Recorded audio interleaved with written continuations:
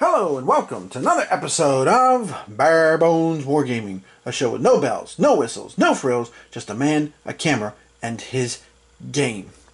This episode, I'm sure as you can tell by the mat in front of you there, what we're going to be doing again. This has definitely been one of my favorite games of 2020 so far. I really have enjoyed this a lot. It's been very interesting. There's lots of little things going on. It's been 8 plays of this, and I still, to quote Depeche Mode, I just can't get enough. I just can't get enough. And of course, the game we were referring to is Verdun, 1916, Steel Inferno by Fellowship of Simulations. Really have had a lot of fun with this game. If I had to finish my 10 best new to me games this year, right now, definitely number 1. I probably have said that before with the previous videos I did, but seriously, it's been really, really good. Okay, now as you can see here from the board, I just finished up my 8th play, and things did not end well for the Germans. It was pretty close until the last couple turns, and then the bottom fell out, especially after Fort. And again, I did not take French in high school, so Douaumont was recaptured by the French, and basically was stick a fork in the Germans. They're done. Alright, so this video, since I've already done a playthrough, I've already done a review, this video I decided to, kind of like my Stalingrad Inferno on the Volga video I did before, I'm going to talk about some of the gameplay, some of the cards, some things I've observed. Now, again, a couple things. Number one, your mileage may vary. Maybe you think I'm wrong completely on this. You might have that moment of like Rush Hour where you want to look at me on the video screen and be like, what the hell did you just say? But again, it's just my thoughts, my musings after these plays. And also, of course, keep in mind this is from a solo perspective. And at the end of the video, I'll give a few of my solo thoughts too. Adjustments and things that I've been trying to do for the game as well, for the lonely general here on the Western Front. Okay? Alright, so I'm going to start off with a couple of things here. The first thing I'm going to do is just going to make some general comments, strategy-wise and stuff, and then I'm going to talk about specific cards of both the French and the Germans, and as I talk about them, I'm going to go ahead and lay them over here so that you guys can see the cards I'm talking about specifically. Okay? Couple things. One thing that was really interesting about this game to me, and can really be a double-edged sword, is the discard option. Now, once the turn starts with the 7 rounds, you do have the option to discard 2 cards in your hand, to dig through your draw pile and pull out a card that you want. Now, you have to pass after you do that, of course. But this can be very interesting, especially for specific cards. I was just doing it here at the end of this last game where the Germans don't have too many barrage cards at the end, and I had a bunch of those cards that was like Bury the Dead and that card about lice in the trenches. And so I ended up discarding those cards to get some barrage cards to kind of, so I could take some actions with it. Because of course in the game, if you don't have barrage cards, you can't do any kind of assault, let alone inflict any damage on the enemy. So early in the game, of course, you can use them as the Germans to obtain some strong cards. You can do it as the French later in the game. But again, you do have to be careful because it does use up a round. And it also can be tough if you specifically go after a card and you can't find a way to use it if things don't go according to plan, which of course this is war, so it's not supposed to. But I really do like the discard option. I think it's a neat mechanic for this game. Another thing that is big for the game, and I've seen this in a couple of my own games before, is the whole air superiority bit. Now, each side has some air superiority cards. Okay, and you can use these to get control of the sky. Now, the funny thing is that before I started this game, and I admit, my knowledge about World War I is fairly limited. But before I started this game, I was like, air superiority? What? We ain't talking about the Second World War here, right? I mean, we're dealing with, the First World War. But it's interesting because I've been reading Catastrophe 1914 or 1914 Catastrophe, Max Hastings, and it's interesting how much they've talked about the Royal Flying Corps doing reconnaissance and stuff, how important that was. Even the section in the book A World Undone that I read about Verdun, is interesting. There's a lot of emphasis there. And in this game, it can be huge. I've had a couple of games where one side has really managed to run away with the air superiority, and it was just brutal. Absolutely brutal. And having it even at just +1 to your side is important, because then you get to totally re-roll your barrage dice on one attack if you want. And that can be critical, especially if you're rolling, say, 6 dice and you only get 1 hit. You know, you can re-roll 6 of them again. So that is very important. Air superiority, surprisingly, is very significant in this game. And of course, if you play with all the cards, which there are 3 variant cards involved, then of course, you know, dun, dun, dun, dun, after the turn of the century, there he is, the Red Baron, is also in here to negate one of the allies' cards that is in hand, discarded before it can cause any damage. But I guess the point I'm trying to make about this is, don't underestimate the air superiority. It's really is a significant chunk of the game. It is amazing the factor that it plays in the game, and you really can't afford to let your opponent run away with it. So if your opponent starts slamming, you know, gets even at +2 to his side, you better do something about it fast. Otherwise, you're going to find yourself regretting it. I had that happen in one of my plays where the French got so far behind on the air superiority, it was just Snoopy couldn't even save it. Let's put it that way. Right? All right, another thing that's interesting with some of the cards are the cards that are the ones that give you some extra VPs in the game. Now, the victory points in the game are based on forts, geographical locations, the edges of the map. But these cards here will allow you to put a marker in an enemy-controlled space, obviously one you think you can get your hands on pretty quick, and then give you that as a new victory point space. Now, the thing about that is that you can put them almost anywhere. So, for example, like my last game here, actually, if you look up here, I put one right up here, figuring for the Germans that I could capture this pretty quick. And then I did the same thing over here for, again, the Germans, but it didn't quite work out so well. And this one actually did for the French, because the Germans actually had a salient in here, and I managed to crush that later on in the game. But you can place those down, and they can be critical, especially if you line up reserves well in that sector, and basically not only capture that particular area, but then do like a defense in depth, you know, barrel your way into the next one, and then you have all those guys set up, which, remember, you can move troops forward to fill the gap as you advance your forces. So these can be very important. But again, like a lot of things in this game, they can be very double-edged, okay? Because, again, the Germans put that one, I showed you the first one, they put that in pretty early in the game, and they just had horrible die rolls and never managed to capture it. So they basically were giving the French a free victory point for the entire game. So you do have to be careful with them. They are very interesting. As you can see, there's 2 German and only 1 French, but given what the Germans were trying to do here and the significance they were attaching to this, the kind of meat grinder attrition strategy, I'm not surprised that the Germans have 2 cards to the French ones. But that's, to me, that's very interesting, and you do have to be very careful with how you play these. But it is an extra nice added element to everything. Another thing to keep in mind here, and there are quite a few of these, are the victory point cards. These ones can be timely and can cause a lot of damage depending on when you do them. So there's 2 different types of them in the game. The first one is 2 that basically stay in the whole game, starting with turn 2, so starting with March of 1916, and there's 1 for each. There's a German and there's a French one. Now notice both of them are basically identical. You know, you can either get the 2 victory points, because they're both propaganda cards, which at first 2 victory points you might be like, yeah, really? But you know what? As you play this game more often, you come to find out that those 2 victory points can be very crucial, especially as the game is winding down. Okay. They both have the same amount of action points. You can do it for 4 action points instead, and you, of course, still get an action point if you play it for the victory points. So these 2 are kind of very simple, the 2-pointers, if you will, to get that. But the other ones, there's a lot more involved with them, depending on which sides you have here. Okay.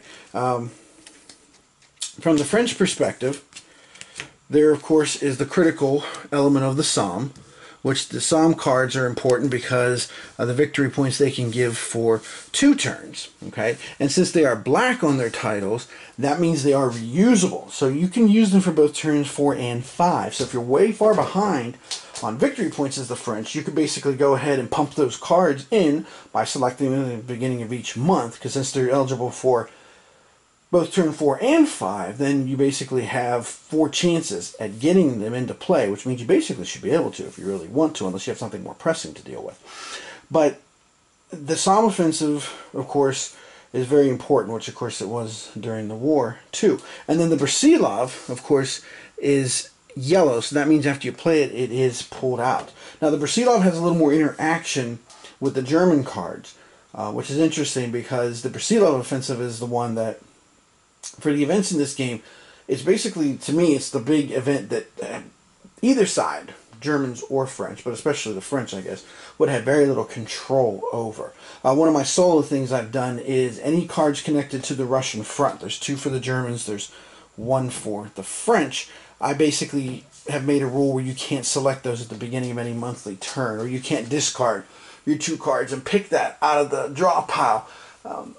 Basically have to let fate, lend a hand, so to speak. And again, it's because, it's the Russians. And, the Russians, historically, in my opinion, have always kind of operated by their own timetable, doing their own thing, kind of thing. So that is a house rule that I've made for solo playing, as far as that goes. So these event cards, very important to the French. Now the Germans have a number of event cards too. They have a couple of Russian front cards, which they can use to rack up some victory points. And then of course they got the Romanian offensive here. As in the summer of 1916, Romania very briefly, and I do mean briefly, joined the Allies, and then basically, no disrespect to the Romanians, but they got snuffed out like a candle. I mean, it didn't last very long at all.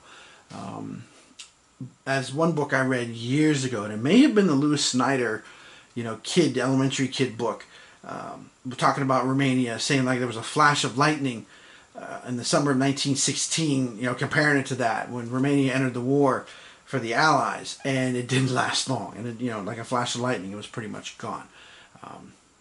But these cards could be critical later in the game for the Germans, with the Russian offensive trying to get some victory points back, and the Romanian one too, as well. Now, there's only one other card that is an event card that's a curious one to me, and this is the Jutland one, or Jutland, I guess, depending on how you want to pronounce things here. But this one's interesting because it is yellow. It is only 1 turn that you can do it. And, again, it can give you some victory points as the Germans, but this is a little riskier than the other cards. Okay, because here, as you can see from this chart, you can lose victory points as the Germans. You can lose 5 victory points, or you can get up to 10 victory points. Okay? Now, the thing is that the French have a canceling card, which I'm going to talk about separately with the French. Jellicoe, I believe that's how you pronounce his name. But to me, in my plays, the action points, there are 4. But I really think that this is more important to get rid of that Jellicoe card, because unlike the Jutland card here in front of us, which is only good for turn 3, Jellicoe basically runs turns 2 through 6, and that's 4 action points that the French have available to themselves for the majority of the game. So if the French decline to play him, to cancel the Jutland event, depending on where the victory point track is, of course, to let him stay in the game, if you're like, okay, you know what, I'll take my chances, you can have your 10 victory points, but I'd rather have the action points over and over and over again for the rest of the game as much as possible. Basically, well, you're talking potentially turns 3, 4, 5, and 6. So you're talking potentially 4 times more in the game, which that's 16 action points. That's a lot of action points. To me, I think it's worth it as the Germans. I don't think, in my personal experience here with my plays, I don't find it beneficial for the Germans to use it for the action points. It's better to either force the French to discard to block it, or to say, okay, you know what, let's try and, French, basically do your worst and try and inflict that damage and hold on to the Jellicoe card. So I think that one is a good one to play that way. And of course, I believe that happened at the end of May in 1916 is when this took place. Pretty sure. Turn 3 is May, June, so I think so. Okay. Now, talking about each side here individually, from the French perspective. So we'll start there. First of all, On turn 2, this card here. I'm going to butcher this, I'm sure. Voyer Sacré. You have to play this because this gives you 12 units that get to come into play without any victory point penalty. This is a no-brainer for me. It has been ever since the second play to choose this at the beginning of turn 2 for the March month, because you need those troops. You really do, because that early part is really when the Germans have the best chance to go rushing for Verdun or grab 2 of those red star spaces. Okay, so to me this is very, very important.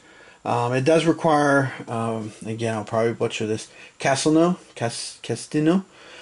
but you start that with him in your hand at the beginning of the game, so you can quickly play that, which I think you should play, because it also gives you a free strategic move during the first turn, and get all that into the game. You need those troops. It's interesting because several of the books I've read recently about World War I talked about how the Germans really should have bombed this Sacred Way, this supply line that was feeding Verdun, and they didn't. They didn't hit it with artillery pieces at all, which is, it does seem like a strange thing, but again, the German focus was on bleeding out the French on the front lines. So this card definitely essential to French play. Okay, another essential card. Whoops, sorry about that. I think I bumped that one a little too much there. Apologize. Is the America card. Now this card was a card that, quite frankly, at first I was curious when I had a Scooby-Doo moment when I first saw that this was in the game. I was like, Raggy? Because it's like, really? The USA? 1916? But, as I play the game some more, what's kind of a big political factor? Especially, I think, for the French. Now, I could be wrong about this. Because of, trying to get the U.S. more involved, especially after the Battle of the Frontiers at the beginning of the war, where, the French army just bled itself horribly. I believe it was August 22nd. They lost 27,000 men killed in a day. I mean, stop and think about that for a second. 27,000. I mean, that's like the size of a small university football stadium. Gone. Single day. Just like a giant hand came down and swooped those people, swept them away. Swooped down and swept them away kind of thing. So this is important, of course, because depending on what level the U.S. potential entry is, this can range anywhere from level 0, which is at the end the Germans get 5 extra victory points, all the way up to, I think it's 5. Hold on, let me double check that, make sure I didn't miss. No, 15. I'm sorry, 15. 5 is the next level. So 0 is 15. That's a huge chunk if you don't pay attention to this as the French. But even level 1, the Germans will get 5 victory points. So you really got to, bump this guy up to level 2 to get 0. And only level 3, which I actually did for the first time. I've never got the U.S. to level 3 to this 8th game. Will get you 5 extra points as the French at the end of the game. And again, you only have 1 chance per turn to start to play this once it starts to come into the game. So it is a critical one because you really don't want to leave it on level 0. That's almost suicidal, those 15 victory points. I mean, the French victory point track only goes up to negative 15. So, I mean, that's just, you're asking for trouble there. Okay, but it is an interesting card from that perspective. I found its inclusion in the game interesting, but at the same time, after these plays I've done, I also find it, what's the word I want? I found it to be satisfying to have it in the game. It has been very interesting, even just from a play balance kind of thing. I found it to be very interesting. So, another French card that is important here is the Italian offensive card. Now, the Italian offensive card comes into the game on turn 2, and then it does not leave until turn 6, or until you play it for the event. Now, you only get victory points equal to 1d6 plus 2. But a couple games ago, at the very end, what it was like, I think the Germans had like a +2 advantage going into the very last December turn. I had this in my hand, and I opted to play it for the action points because I thought I could capture one of the victory point spaces. In the end, if I had just even with the 2 victory points, I would have bumped it over to -1 to the French. So holding on to this until the end of the game, using it for the 4 action points, I think is very smart early in the game, unless you're desperate. Unless the Germans have somehow managed to get close to 50, and I have not really gotten that high. I think the highest I've got on the victory point track as the Germans is somewhere around the low 20s, like 20 to 22, 23 is as far. I've never gotten it higher than that. But this little jab here, and again, this also is an event victory point, but I chose to highlight it because of how long it's in the game, how long it's an option on the table. So you can use it, like if you're desperate, you're trying to keep the Germans away from the 50, or at the end, if you're like, okay, I need that little last infusion of victory points, boom! Let me turn to the Italians to do it. This card, to me, is very important, and at first glance, it might seem a little but it does play, in my opinion, it does play a very big role for the French player. Okay? Another French card, and I've kind of talked about this one already, so I'm not going to belabor the point or beat the dead horse, is the Jellicoe card. And again, as the French, if you think you'd afford to give up those maximum 10 victory points, remember, it could backfire on the Germans. They could lose 5 victory points. This, I think, is worth holding in your hand unless you're desperate. Unless you're really like, dude, I cannot afford to give up even 5 points right now. Because the action points you get for the rest of the game, it's because it's eligible for turns 2 through 6, unless you use it as the event. I just think it's huge to have that many action points. I mean, think about everything you can do with the action points just with this card. You could do a strategic move, you could call up some reinforcements, you could lay down trenches, and you could do a tactical move. I mean, it's huge what you can do with 4 action points in this game. So this one I think is very important for the French. And quite frankly, in my opinion, I would only give it up if I was really desperate in victory points. Otherwise, wouldn't do it. Another French card it's kind of a set of cards, really. This one is the low barrage cards. Now, at the beginning of the game, as the French, you can be like, what the... like, dude, what is this business here? 3 barrage points? Thanks. I think I'll go ahead and sneeze on the Germans, but I have the same effect. It is pretty bad early in the game, especially if you don't have air superiority, where you can re-roll the dice. Especially if you have troops that you're trying to send into a spot. Although, as the French, unless you really see like a low-hanging fruit kind of situation, or there's a chance to isolate some German troops, it doesn't make a whole lot of sense to use it. But to use them as well-timed barrages, where you think, okay, the Germans have built up a lot of guys here. I think the next play they're going into here to kind of disrupt things. I think that is good. Now, granted, since you can rotate units around in this game, it's not as important as it might be in other games, but it still can throw a monkey wrench into things, especially if you get a really good die roll. And the same is true of the Germans at the end of the game when they have their 4 barrage cards and they really don't have any strong ones left. You can, throw a monkey wrench into the French plans. A well-timed use of a low barrage card is nothing to sneeze at, so to speak. See what I did there? So, don't underestimate your low barrage cards. They are worth things. I have a bunch of exhausted French now. Okay.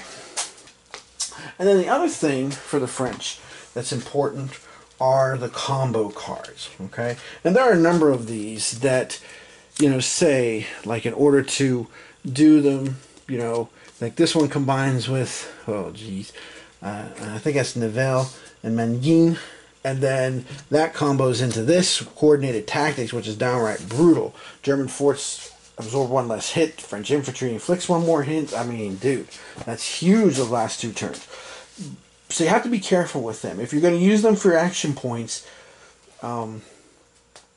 think carefully about that if you really need to. And be very careful with this one here, because as the text says, when you play him, whatever turn you play him from 3 through 6, which earlier better, or earlier the better, you have to be careful, because if you don't use a barrage of any kind for any purpose, even just like a spoiling attack or just, lob over a couple of shells to annoy the Germans kind of thing, you're going to lose him. And if you lose him, then you can't bring these other two into play. So you have to be real careful. So really, when you play this one, you better make sure you have a barrage card, because if you play this with no barrage, you will live to regret it. Now again, if you suddenly panic and we're like, holy smoke, remember, if you have at least 2 cards left in your hand, you can discard those 2 cards, go through your draw pile, and pull out a barrage card so you can fulfill that requirement and not totally screw this up. Because if this guy's gone, then those other 2 don't exist. Okay? That can be nasty business. Alright, now switching, as Blackadder would say, to the Germans. The Germans have some interesting cards too. One of the most double-edged cards, or I should say a set of double-edged cards, is the submarine warfare cards. Now these cards basically will cost the French cards out of their hands. With the first one, the French get to choose the cards. With the second one, they're random. And now the problem, of course, the trade-off is, how much do you want to aggravate the United States of America? Because both cards will give a plus die roll modifier up to, if you play both of them as the Germans, it will end up being +5, and you only need 9 or better to bump the U.S. Interest involvement, however you want to put it, level by 1. So +5, that's huge. You have to kind of think about these carefully. Now these ones, I think, if you time them right, especially the second one, it's the random discard, that can be really, really big. Especially at a critical moment in the later turns when you're trying to, grab a spot or defend a spot and keep the French out. Especially if the French have already kind of built up, some of the U.S. involvement interest. Because, remember, the French are only going to get a maximum of 5 victory points out of that. So you kind of have to weigh that and weigh it carefully. I have to admit, I rarely have used them as events. I've used them more for their action points because, if the French... I want to make the French work for increasing the U.S. level. Let's put it that way. And I feel like the sub-cards, unless you have a really good reason, you really shouldn't play them for the events, except for the second one. If you suspect the French have something in their hands, or especially if you're playing solo and you know what's there, and then you're just going to shuffle up the cards and have to discard 2 of them, that can be really big. But you have to handle these with care, which I guess one could argue is part of the story with the German submarine warfare campaign. Anyway, but on the other hand, when I play The Lamps Are Going Out, I always put the German subs in the unrestricted box from the get-go, just to pound on the British, because I want to deprive them of those production points. So, and this game is a little more complicated in my opinion. So you got this. These are 2 cards to really, really think carefully about. Oh, I actually have them backwards. This is the one that's the random one, which comes in later in the game on turns 5 and 6. So, you really want to be very careful with how you handle those sub cards. All right. Next, the big fort cards. Now, if you don't get some of these, what I call the big fort cards, because there are a couple of them. At the beginning of the game, you have Disarmed Fortress, which can be huge. Then you have the Lunar Landscape, and notice all these are only available for 1 turn only. It's like a 1 night only kind of concert sort of thing, and people are running around desperately shaking fistful of money to try and get tickets. If you don't get, especially this one, the Disarmed Fortress, this one's the trickiest one of the group, because not only do you need to get it, you need to get to a fort, which usually would be Domon, to try and use it to its maximum advantage. Okay, so this one's especially tricky at the beginning, because if you don't get it as part of the draw, you're going to have to discard 2 of your cards to get your hands on it. This one here is a little easier to get a hold of, and so is the Falkenhayn one, but again, if you don't get them, how much investment do you put into it? Quite frankly, it depends on the position of the board. It's kind of like a game of chess. A pawn is the lowest in the ranks and stuff, but on the right square, they can checkmate the king. It's kind of that way with these barrage cards. But especially this first one, you have to be very careful, because there's no other way to get it unless you actually get it in your deal on the opening turn. And granted, the Germans get 10 cards. But I've had quite a few games where I don't get it. And then you have to look at the rest of your hand and be like, okay, so is it worth discarding 2 of these cards to get a hold of that? Can I get to the fort in time? Can I get to any fort because of where the starting lines are at the beginning of the game? Because basically, to get to Domon, you have to go through at least, I'm looking here at the map, one, two, you have to capture, as the Germans, you got to capture at least 2 spaces to get adjacent to it. They even have a chance to capture it. So you kind of have to weigh that as part of it too. But these can be very powerful. But again, you know, if you don't actually draw them as part of your hand, or you don't choose them at the beginning of the month with these 2 particular ones, then you kind of have to weigh and decide, you know, is it really worth it? Another German card, and this to me is one of the most important cards that Germany has in the entire game, is this gas card. This gas card is huge. It's available for the first 3 turns, and to me it's so big because it causes all the defending units to be exhausted, okay, to tip themselves over, if you will, in the parlance of the game. And then you can use a barrage of 8 dice, which again, if you combine that with air superiority early in the game, that could be huge. Because, you know, hey, if I roll 8 dice and I only get 3 hits, I'll forget that. I've got air superiority, I'll re-roll them all. And you also don't have to worry about friendly fire 6s as well, too, because you can have that happen, too, if you don't have the air superiority. So this one is available for the first 3 turns, and it is crucial. This is a card that I would definitely discard 2 cards in my hand to get a hold of it if I didn't have it in my hand, especially on the first turn, because this, you can't underestimate exhausting those defending units. Fresh defending units inflict 3 points of hit damage in any assault.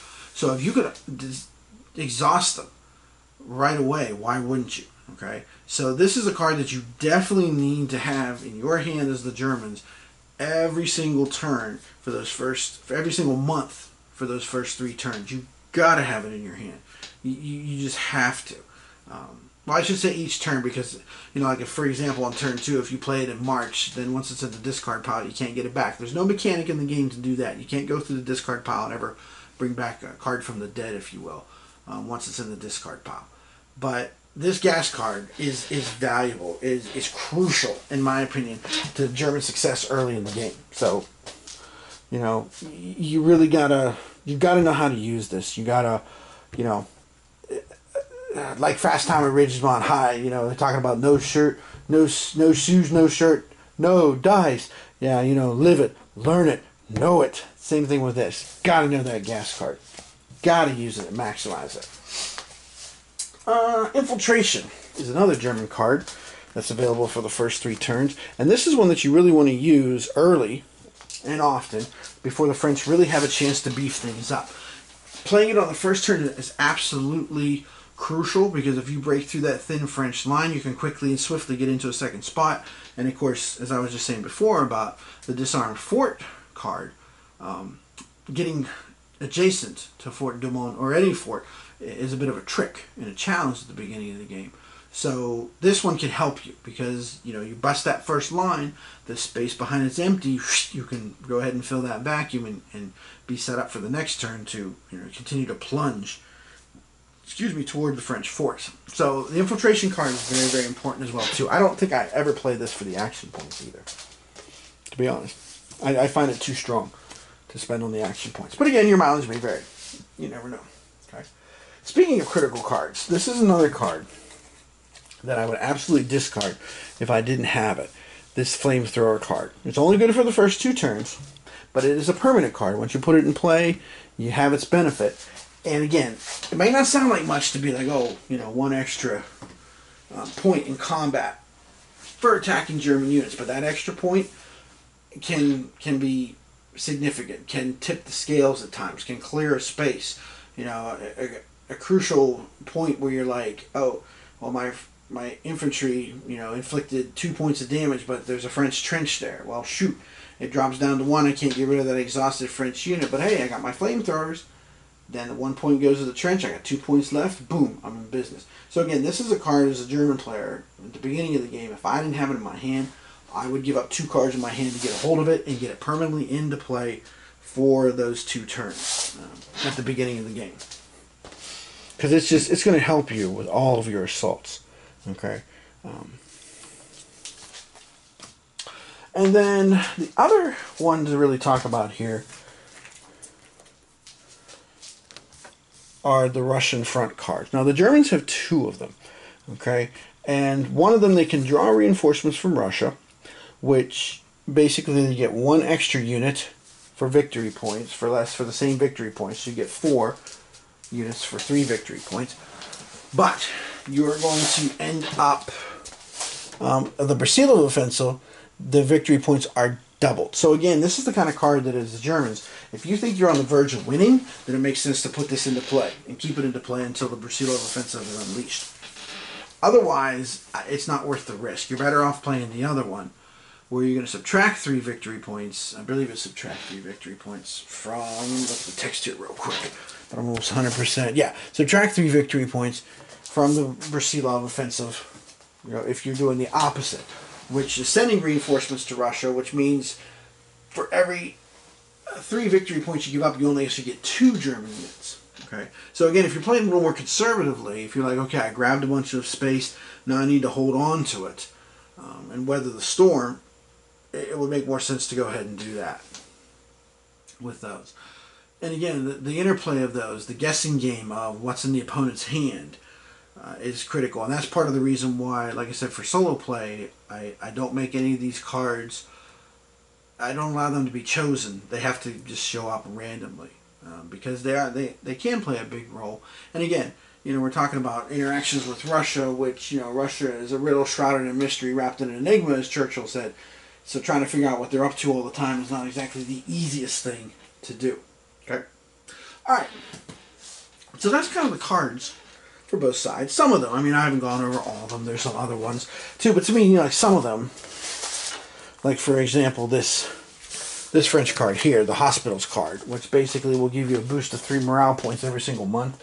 I mean, to me, that's like a no-brainer. As soon as you get a hold of it, put it in the game, man. I mean, you know, it's good for the entire game, too. That's huge. You got to do that. So, the other thing I just want to mention real quick, and I probably should have done it the first part of the video, but I forgot to put it down in my talking points, is supply. Supply in this game is brutal. Because once you get a unit cut off, that unit can't move, it can't fight until somebody gets through. I had a game a couple games ago where I had kind of, you know, because sometimes I'll play a couple of rounds on a turn, then I'll go away and come back, just to kind of give a little separation and kind of a little fog of war confusion when I initially come back, you know, trying to remember what was I thinking about. And I got some French units cut off, and I desperately was trying to get to them, but I couldn't get my way through. And, you know, basically you only have 2 rounds to do that, because once they're cut off, then it's level 1, level 2, boom, it's over. And they're considered destroyed for the purposes of morale. They're out of the game. Not permanently. Of course, you can put those blocks back in the supply, but it can be significant. Now, granted, it's not the easiest thing to do. This is World War I. This isn't World War II. So, you know, you don't have the ability to isolate things as easily as, you know, when you've got tanks. But the supply rules in this game, you do have to be careful. You do have to watch for opportunities, because you get somebody cut off, and, you know, it's kind of like the German 6th Army at Stalingrad. You know, once it was weakened and stuff, the only way to get them out is for somebody to pound their way in from the outside, and that's the situation here. All right, now, next time around. I'm not 100% sure yet. I am looking at 2 games to do as a possible video here. One of them is revisiting Guns of August, which I haven't done a video on, but I've played, and I have very serious, ambiguous feelings about that game. And then the other one is the Ted Racier game, The Glories End When Eagles Fight, combo pack from GMT, that I still need to take a look at, but I'm not sure which one of those games I'm going to focus on for the next video. I'm about 99% sure it'll be one of those 2. I'm leaning toward Guns of August, because from what I've been reading and such, the chit pool seems to me is a good match for what happened in the first month of the war. But there's something, and I mentioned this on Board Game Geek on one of my there's a couple of lists: solitaire games on your table, war games on your table. I mentioned it there, and Judd Vance, who's a very active member of the wargaming community, he basically said that he agreed with my thoughts about there's just something missing in the game. There's something, I likened it to, like you're making a red sauce for like spaghetti, and you take a little, little taste, and you're like, something's not right, something's missing. And actually I feel that way about a lot of Worthington games, to be honest. I don't know if I'll buy another one, to be honest. I mean, other than I did total disclosure here, I did do the Kickstarter for the Pickett's Charge one, which I forget what that one is, but to me that's a little bit different because that's already a tried and true product, and Herman Luttman to me is one of the best solitaire designers out there. I don't think there's been any of his games that I haven't enjoyed. Let's put it that way, that I've got my paws on. So that's a little different because it's a known quantity. But other ones have kind of left me flat. So I'm kind of playing around with the Guns of August, seeing if I can find a way to figure out what it is that's bothering me about it. It's like when you're trying to remember something in the back of your head, you're like, it's crawling around in there. Where is it? That's the way I feel about that. So it's going to be one of those two games. I'm not sure which one, but my World War One continues to roll on here. I'm a little surprised myself, I'm going to be honest, because World War One is one of those topics that I've not really had a whole lot of interest in ever since I found out about it when I was, like a teenager. Got really into depth into it, but maybe that's it. Maybe that's the thing, is that I've done so much reading on the Eastern Front and Pacific Theater, World War II, and Cold War stuff and things that maybe that's part of the reason I'm still running with this is I'm reading these books and I'm learning so much about World War One that I had no idea and had no clue existed. So, all right, so there you go. There's some thoughts and ideas and analysis of some of the cards and some other things. A little more in-depth approach, if you will, to Verdun 1916 Steel Inferno, which again is the front runner right now for me for the best new to me game of the year. Now, granted, there's a few games coming out later in the year, especially Race to Moscow, that might give it a run for its money. Black Swan 2, hopefully, will be out before the end of the year. From Venta Nuovo Games. We'll wait and see. But right now, it's the clear favorite. It's like the Secretariat of the group of games I've learned this year so far. Alright, as always, I appreciate you watching. This is Tim Korchnoi from Bones Wargaming, saying I'll see you next time once again from the Western Front. I just don't know if it's going to be chip pull or non-chip pull. Ray Sear or I forget who designed Guns of August, but GMT or Worthington. I don't know which one it's going to be. We'll have to wait and see. I'll surprise you. Alright, as always, thanks for watching. See you next time.